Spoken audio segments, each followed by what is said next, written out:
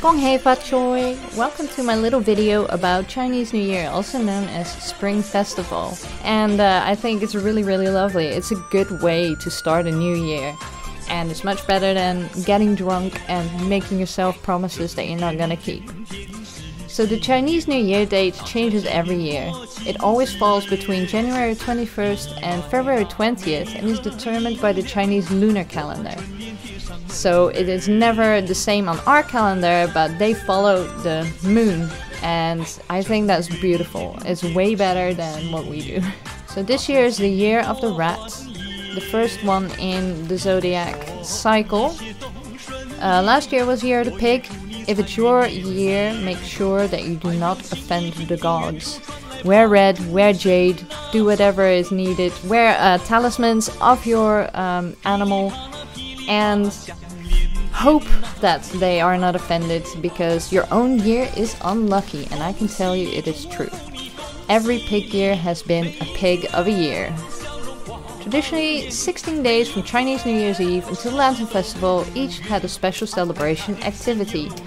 I will link you to those activities. It's very interesting to see all the traditions that they would do every day in those 16 days. And it makes really good reading, and I just find it so special. Of course, you might have seen the red envelopes being given out to children usually. And they are lucky. Giving red envelopes is a way to send good wishes and luck, as well as money. Red envelopes are given out from older to younger, from bosses to employees, and from leaders to underlings. It is a special New Year's bonus. Where did I put the string? When I worked for YE Hong, I did get my red envelopes, and it was so nice. It was so nice to be part of that. It's the first one I've ever had. I've not had one since, because I don't work there anymore, unfortunately, but it was really special to be part of that.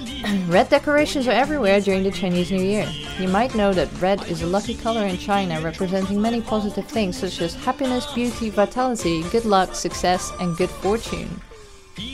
But did you know that almost everything is red during Chinese New Year? Apart from the red envelopes, decorations and spring couplets are hung up outside people's homes are red. You also see lanterns everywhere, as well as red paper cuttings.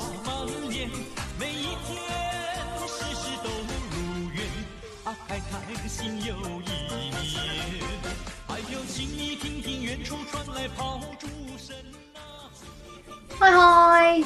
How are you all doing? I am in full swing for Chinese New Year, also known as Spring Festival, because it is celebrated all around Asia, and not just China, but it got known as Chinese New Year mostly. I don't know why. I never looked into the origins of it, to be honest. But I do my own little celebration each year, not as elaborate as some people would traditionally. But I did want to show you guys little snippets of what I do. And today I am doing some prep for my hot pot for Chinese New Year's Eve, which is tonight. And I am not using a traditional hot pot. I'm actually using a fondue set that I bought in Holland. It's an electric one. And it basically is the same thing. It just doesn't have the separate compartment if I wanted like a different broth or whatever else. I will buy a traditional one eventually, but this does the job and I don't have money. So you put the ingredients in and you can scoop them out with these little things. So I just wanted to show you guys some ingredients, a couple of them. You can put anything you want into your hot pot, whatever you want. I've got, and you can make a few side dishes. I was gonna make like a cucumber salad or something like that, but then I didn't plan very well and I kind of ate most of my fresh veggies. Washing, sweeping, or taking out the garbage are not allowed. During the Chinese New Year period, there are many superstitions. Washing hair or clothes is not allowed on the first day of the lunar year because it is seen as washing one's fortune away at the beginning of the year. Sweeping and taking out the garbage symbolizes removing the good luck from the house, so people don't do that either. Giving people pears or mirrors as gifts is also taboo. Pears, for example, are taboo because the Chinese word for pears sounds the same as the word for leaving or parting.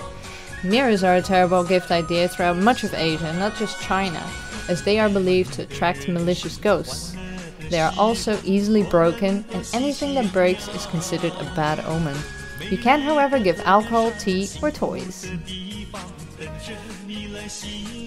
Before firecrackers were invented, Chinese people would burn bamboo. Originally, burning bamboo's crackling was believed to send away evil demons, so people would burn this on the Chinese New Year's Eve.